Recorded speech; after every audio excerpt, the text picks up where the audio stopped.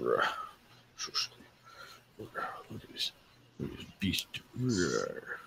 So today's topic is going to be Mad Katz bankruptcy and Shane's giant biceps, or not so giant biceps. I'm just trying to figure out, how come every time you come around my London Bridge makes me want to go down. I don't know at all where you're going from there, and it looks like you were confused as you were doing it. Yeah, So, I don't know. I just really wanted to work those song lyrics in somewhere. I thought that would be fun. Yeah, you don't have your orange on the side of your old fashioned. I'm having an orange crisis. Apparently, there's an orange shortage in my household. Oh, in your not in your okay. And apparently, you have to go buy those things at a store. They don't just grow on trees.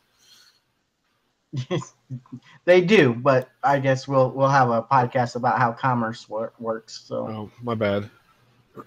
Oh my gosh! All right, so today's topic we're going to talk about Mad Katz filing for bankruptcy. What took them so long?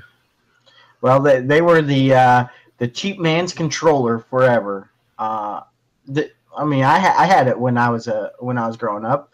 Mad Katz was the controller that I would buy. I really never had much problems with them, but I'd typically have the controller that came with the console I bought, and then a few Mad Katz controllers. And I just never liked third-party controllers to begin with.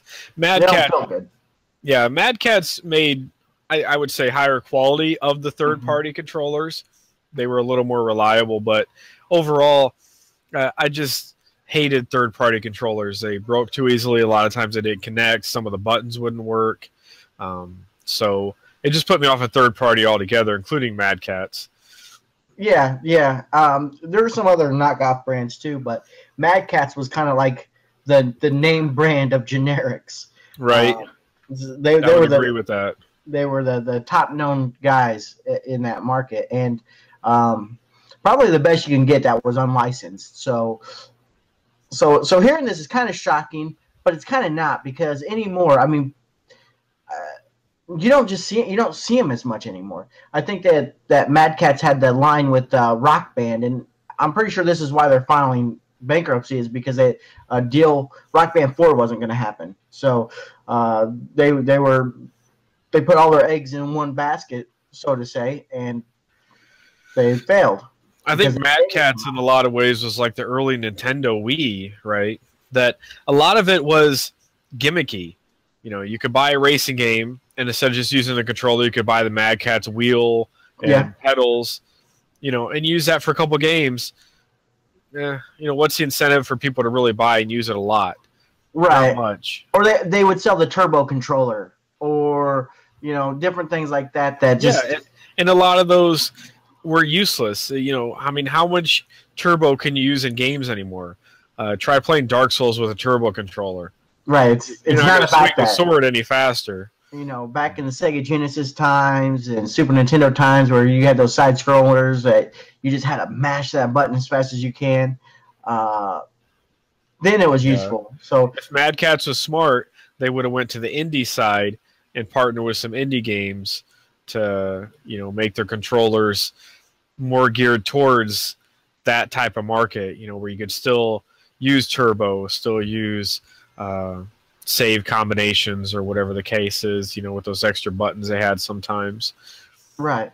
But I think that they did something really neat with Rock Band, right? Because they were kind of like, you bought Guitar Hero or Rock Band, and you get the guitar, but you want to get another guitar because your friend wants to come over and play with you, or this or that. And it's always nice because, those things, I'm not saying they broke easily, but they were pretty cheap, like cheaply made. So if you wanted to go buy another one, the Mad Katz, that was like these last 5 years, this is where they've been, more than 5 years probably. So they kind of got out of the controller the normal controller business, and they got in this niche market of let's make these cheap guitars and other devices. And right. And it didn't really work out for them too well, because Rock Band and Guitar Hero those didn't stay popular long enough. You know, I feel that most people, I think, just got strung out on them. Yeah. Yeah. There are no strings on that, but I strummed out because you can strum. Never mind. I don't know. I was trying to do a Shane joke and it failed, so I'm just going to leave those jokes to you. Right. Yeah. I mean, however you want to work it out. I mean, there's no strings attached.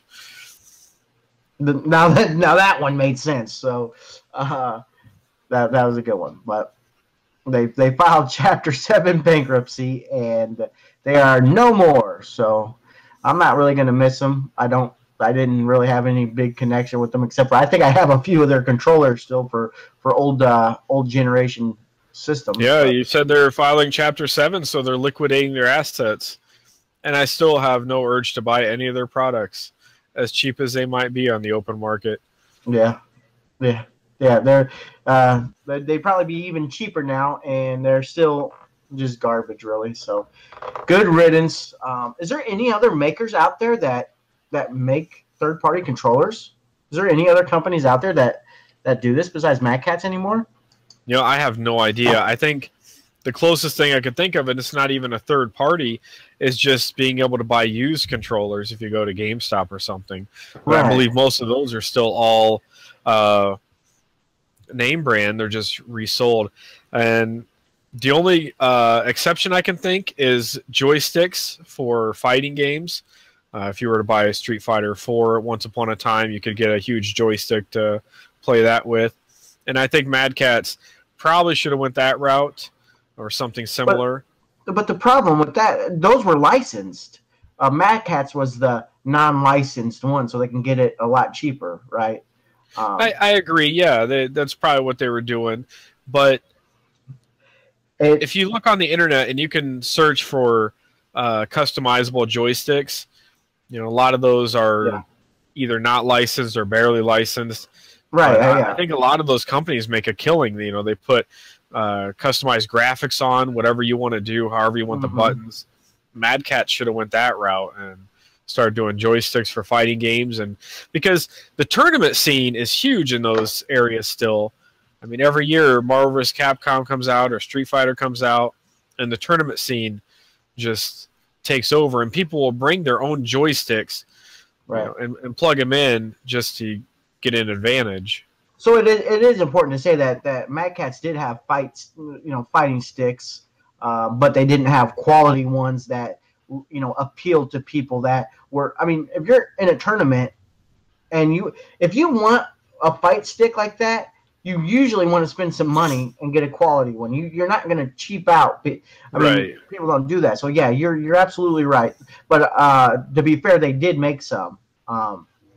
So I have no idea. Fun fact: do you know who invented the D-pad? Wasn't that Sega? No, it was Nintendo. Nintendo invented the D-pad. And did you know that they copyrighted it or had a patent on it? So nobody else can make a D-pad? So if you look at... I thought Sega did that for the Genesis, wasn't that? So Sega made their and it's called a directional button. It's not called a D-pad. It's called a directional button, and they made it they made it different. It's functionally different. And I think about 10 years ago that patent faded and they didn't renew it or anything, so anybody can make the D-pads now. But it's pretty interesting. That's kind of Nintendo's route, right? So let's patent it. Nobody can make these little D-pads that are just so simple and easy. But yeah, which is kind of surprising because you figured Nintendo would be all open to giving people the D-pad. Yeah, nice save there.